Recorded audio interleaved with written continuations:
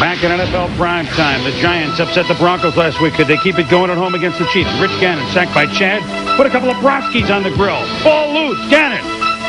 He's ruled down but hurt on the play. Left the game, did return. But while he was gone, Elvis entered the building, and he was all shook up. Pass picked off by Percy Ellsworth. He could go all the way for 43 yards, 7-0. Jubin. Giants lead 14-0 second quarter. Kent Graham, 3-1 as a starter. Batted by Tom Bart. Back to Graham. Oh, he's Johnny on the spot. The guy can do everything in this last Great awareness by Kent Graham here as he gets the ball batted back at him, has the presence of mind to take it, and he's a better athlete than you give him credit for. Gannon hands off to Bam Morris. Slam Morris. Stopped by Jesse Armstead. Giants take over on downs on the Chief Gamble 4th and 1. Gary Brown. Banner and out.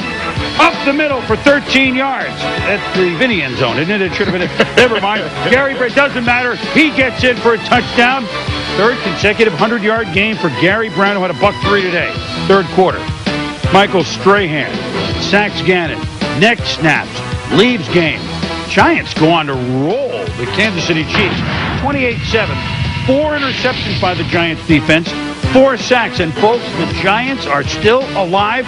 They can actually make the playoffs. If they continue, well, they'll need some outside help.